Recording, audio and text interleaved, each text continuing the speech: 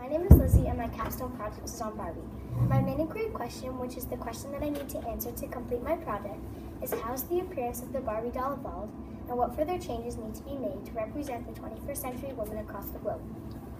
To answer this question, let's flash back about 57 years. A woman named Ruth Handler saw her children, Kenneth and Barbara, playing with paper dolls that broke. She tried to think of a way to fix that, and so came the 1959 dolls Barbie and Ken. Barbies now and then look very different, from the hairstyles, the eye color, and the body types, as you can see. Mattel just came out with a new Barbie line called the Fashionistas. These dolls represent the average woman more. They come petite, curvy, tall, and so many other varieties. Children love them, says finance manager at Barbie, Stephanie Sherman. And here's a short video showing how much children love them because they look like people they know.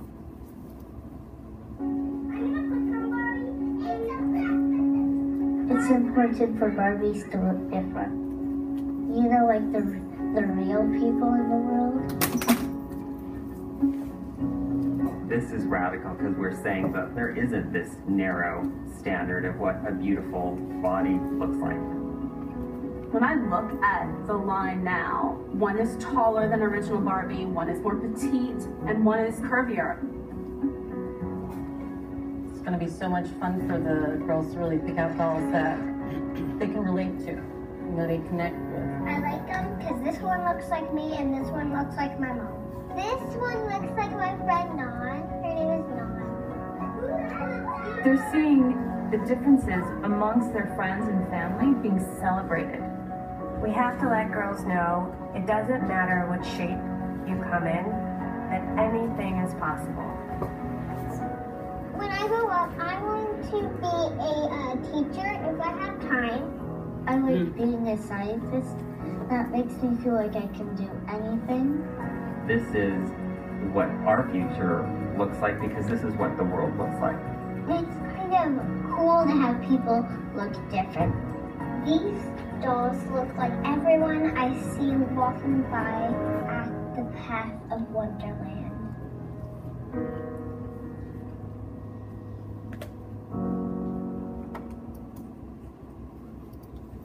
In my opinion, I think that the new Barbie dolls should have come out before 2016. It takes 1 year to make the Barbie dolls, and there would be a lot less complaints from the feminists if they had come out before. Some improvements that Mattel can make is making a line of male Barbie dolls, because why have so many girl Barbie dolls and so few boy dolls? They should also come out with a line of children's Barbie dolls, because children are relating themselves to the old Barbie dolls instead of the new ones. So if they come out with a new line of children's Barbie dolls, then children can relate themselves to this line. Experts on Barbie 50 years ago most likely wouldn't recognize Barbie now, from the girls to the boys, the pets to the dream houses.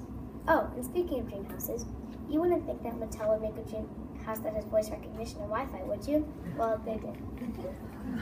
To activate the dream house for voice recognition, you have to say the words "Hello, dream house." Then you tell it what to do and it does it. There are 4 modes of play, 3 of which are already set up. These modes are Hangout mode, Fun House, and Party mode. And the 4th one is an app, where you can customize the house even more without speaking. I was researching the other day, and you would not believe all of the cons I have on Barbie dolls. Barbie dolls are too perfect, or Barbie dolls don't represent what the world looks like. Did you ever think about how all 130 jobs Barbie had was a way of saying let your imagination run wild? Children have a ginormous imagination, and I think that Barbie really lets them use it. For example, I found this quote. From her early days as a teenage fashion model, Barbie has appeared as an astronaut, surgeon, Olympic athlete, downhill skier, aerobics instructor, TV news reporter, vet, rock star, doctor, army officer, Air Force pilot, summit diplomat, rap musician, presidential candidate, baseball player, scuba diver, lifeguard, firefighter, engineer, dentist, and many more. This shows that Barbie allows children to have a wild imagination.